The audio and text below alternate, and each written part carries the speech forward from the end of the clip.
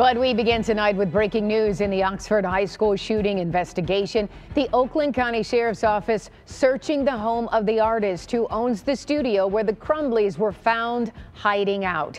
That building on Bellevue on Detroit's east side. Police say the couple going there after withdrawing money from an ATM in Rochester Hills.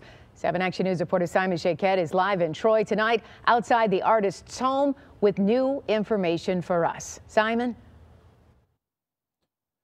Carolyn, as soon as detectives finished interviewing Mr. Sikora, we learned, in fact, we were able to verify that a search would be taking place here at his home behind us, and that search was done very quickly. They came and took what they needed, and they left. More on that in just a moment. We'll hear from his attorney live, but Attorney Clarence Doss, representing artist Andre Sikora, sharing a message for the community about the events that came to a head at his studio early Saturday morning on the east side of Detroit. Doss says Sikora, a friend of Jennifer and James Crumbley, should not be charged with harboring fugitives because at the time he offered them a place to stay, he was simply unaware they were wanted on charges of involuntary manslaughter for allegedly allowing their son to possess that 9mm handgun used in the mass shooting. He tells us his client did fully cooperate and reached out to them to provide assistance. Again, Sikora is not charged, and his attorney is here with us now.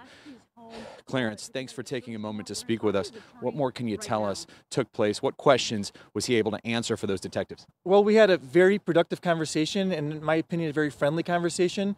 We talked for 2 hours about his relationship with the Crumbleys, the timeline of events that happened after the unfortunate tragedy, and what happened while charges were announced for them.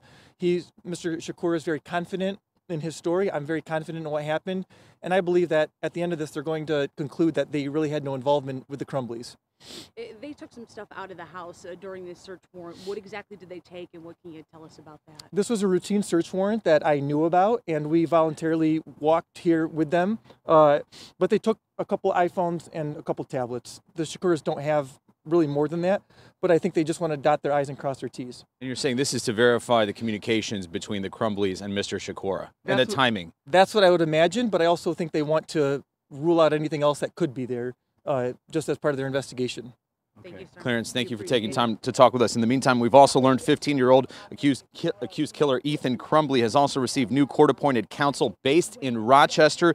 We did reach out to that attorney and are so far waiting to hear back. Reporting live in Troy, Simon Shaquette, 7 Action News. Back to you. Thank you so much for the update from there, Simon.